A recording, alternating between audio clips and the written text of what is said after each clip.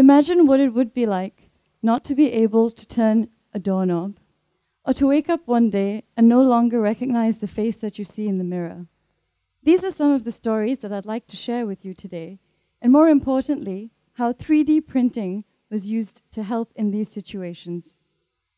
Before I get right into it, allow me to introduce the technology of 3D printing a little bit first. So the image you see here is a stool. But what's really cool about this stool is that the whole piece has been printed in one fully functional part. So no assembly was required.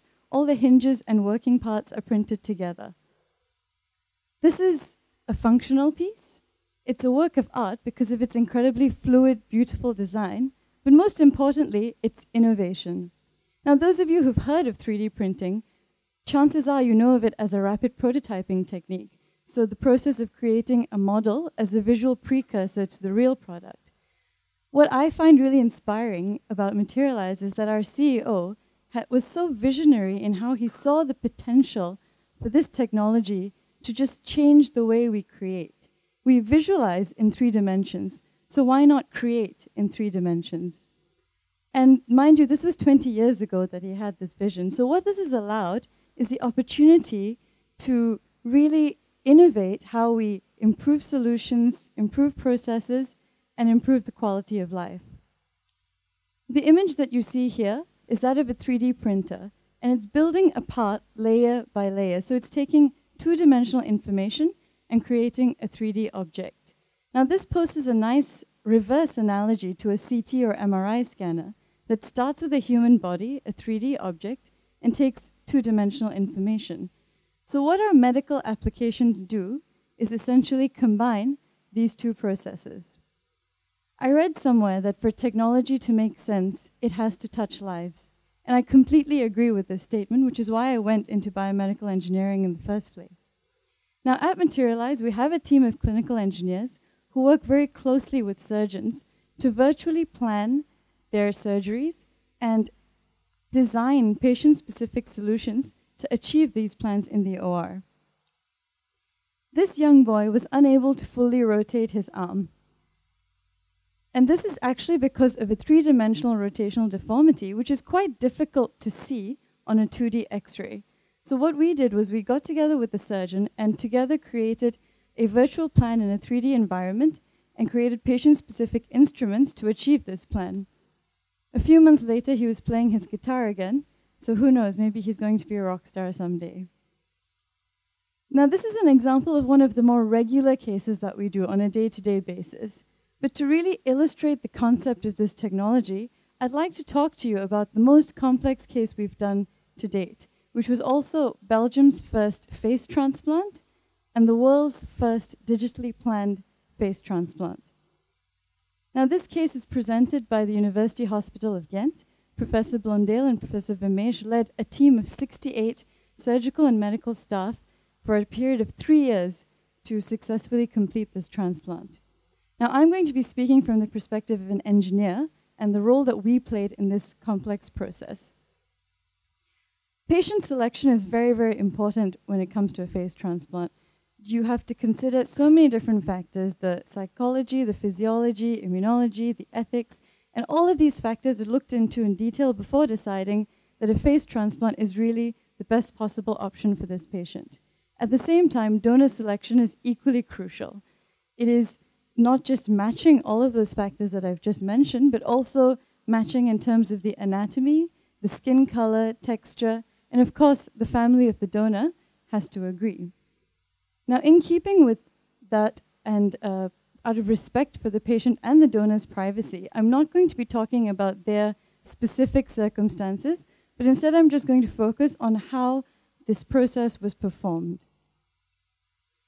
Now, when there is for every case, there's a surgical goal and there's a clinical goal. And of course, the patient has their expectations. From the engineering side, we also need to translate that into a technical goal that we can achieve. At Materialise, we have this concept from a book called Built to Last by Jim Collins. And it's called The Big, Hairy, Audacious Goal, fondly referred to as the BHAG. So for every case, we have a BHAG. And for this case, what it does is it gives you a statement, a focused statement, something that we know we can achieve and we must achieve, and at the same time pushes the boundaries of what you're doing. So it's audacious. This was the world's first digitally planned face transplant, and that was the role we were going to play. It was also hairy, it was a fairly high-risk operation, and it was big. It was a big team of people working together, and it was a big deal to the patient. Now, we started off, we knew that the patient suffered from very severe facial trauma and was stabilized by the first team of surgeons that worked on him, and their sole purpose was to save his life. Now, once it was decided that a face transplant was necessary, the first step of the process is to take a CT scan of the patient and reconstruct these axial slices of his skull to produce a 3D model. Now, what you see here, again for patient privacy, we've not simulated the face of the patient, but instead you can see that the region between the eyebrows and the chin is where the facial trauma affected him the most. And what a 3D reconstruction allows is for the surgeon to assess the extent of the trauma. So here it was clear that it wasn't just the face and the subcutaneous tissue, but also the internal soft tissue, blood vessels, nerves, and the bony structure of the face. At this stage, a surgical plan is created. Now, this is basically where the surgeon says, this is what I want to do for this patient. And where we come in is to provide a virtual simulation of this. And this is the novel part of this surgery. This was the first time it was being digitally planned. So what we saw here was that the facial bony structure needed to be reconstructed to the ideal shape. Now, there are two regions, the mid-face and the jaw or the mandible. For the jaw, we could see that the other side of the patient was virtually intact. So we mirrored it in our software, aligned the top, and what you see in blue is the gap that would fill, the missing region that would fill the gap. For the mid-face, it was a little bit more complicated because, as you can see, the patient's mid-face is completely missing. But luckily, the son of the patient so resembled his father that we were able to take a CT scan of his skull, reconstruct that, and use it as a comparison. So what you see in blue is actually the ideal shape of the graft based on the skull of the son aligned to his father. At this point, we have a goal of the surgery, to harvest and transplant the donor's face onto the patient. Now we're going to translate that into a BHAG for the technical side. So the first step is to harvest the ideal shape of the bone graft and then position that onto the patient so it fuses well for good acceptance. Now, as I explained before, the donor selection process is incredibly stringent. So what happens is the surgical plan is created, the teams do various cadaver labs to test out what was planned, that this is actually what they want to do, and the family of the patient and the patient are going through psychological care, and they're all prepared for this surgery, and then they wait until a donor is found. So the 3-year period, a large chunk of that is actually waiting to find a donor. And once a donor is found, the family agrees, you have 24 hours to complete the face transplantation for good outcome. And prior to this, we have no idea what the donor looks like, let alone what his skull looks like. So what we did to help simplify this process was 3D print the skull of the patient. This is not the exact model, but it's a similar model. The skull of the patient when it was in the shape where it should receive the ideal graft. So that is actually the image that you see there. And the 3D printed part, along with a 3D printed part of the mid-face, which is the ideal shape of the graft, and the jaw, were provided to both teams working on the patient and on the donor. So what this allowed was for each surgical team to perform mini fit tests as they were doing the surgery before they got together to work on the patient. And really this allowed them to work independently and not have to run between ORs, which otherwise would not have been possible. What you see below are examples of cutting guides that we made for the surgery.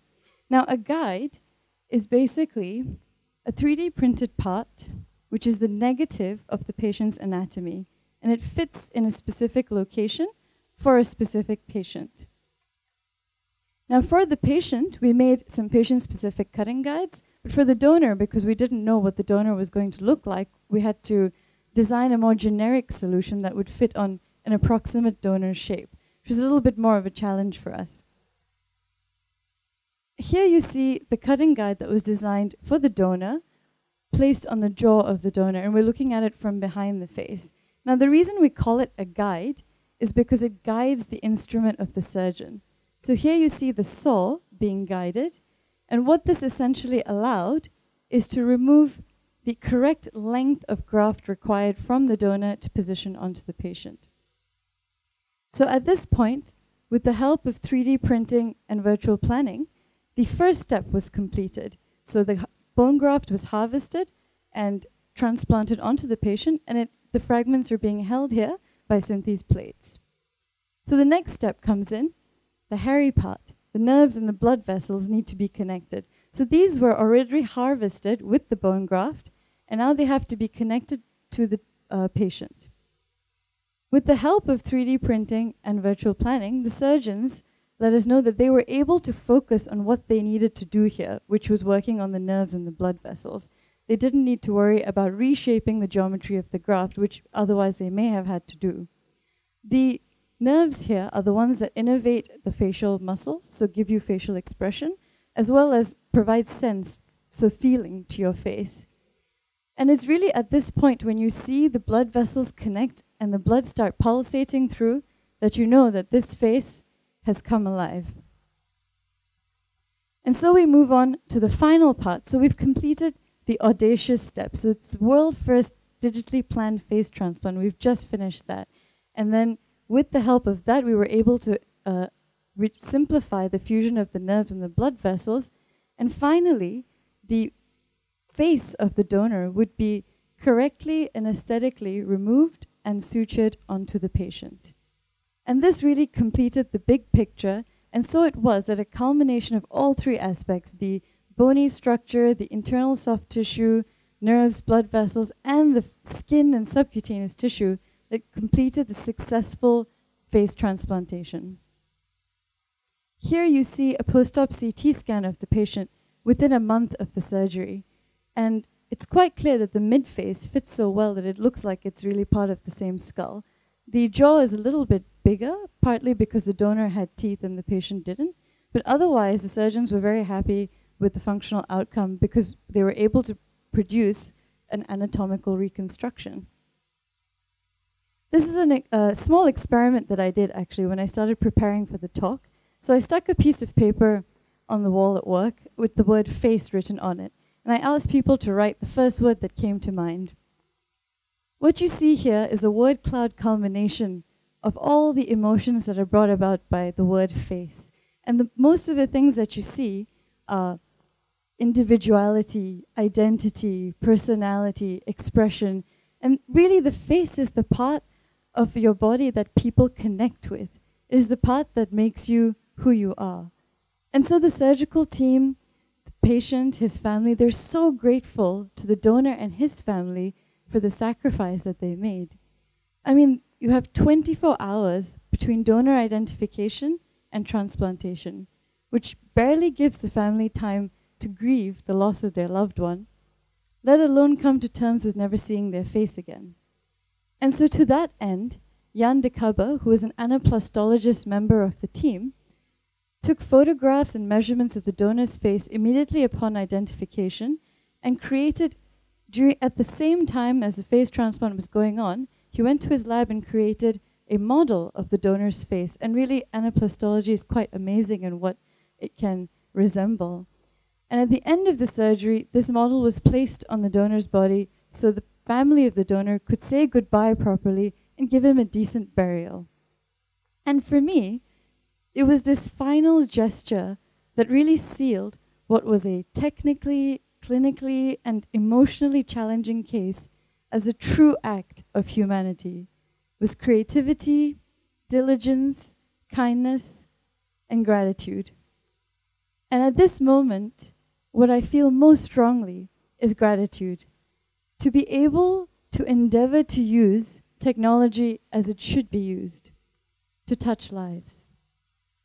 And on that note, I thank you.